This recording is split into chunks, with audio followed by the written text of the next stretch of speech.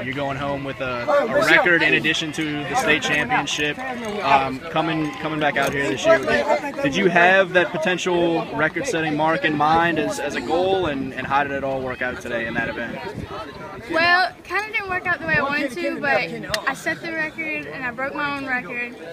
I was trying to go for 10 foot, but then I had to run the 4x1, and my shins, they gave out and they hurt so bad so I couldn't finish it. But I'm still happy that I broke my own record, and it's just so amazing.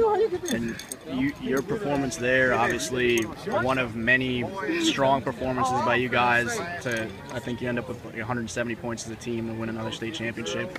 How did you guys feel about the team performance overall, and particularly to do it that, in that dominant of fashion again?